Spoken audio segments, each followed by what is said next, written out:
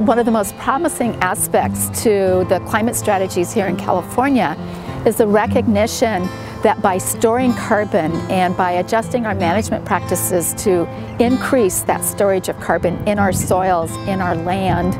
that we have a chance to truly make a significant difference on climate change. So California has established the Healthy Soil Initiative, which is specific to how we work across government to bring all of our sister agencies who might touch on some aspect of this. For example, on our initiative task force, CalRecycle plays a hugely important role because we want to reduce organic matter going into landfills by 75%, and we want to divert that to compost. And the CDFA piece of that specifically are the incentive programs that we'll put forward for on-farm soil health practices as well as demonstration projects.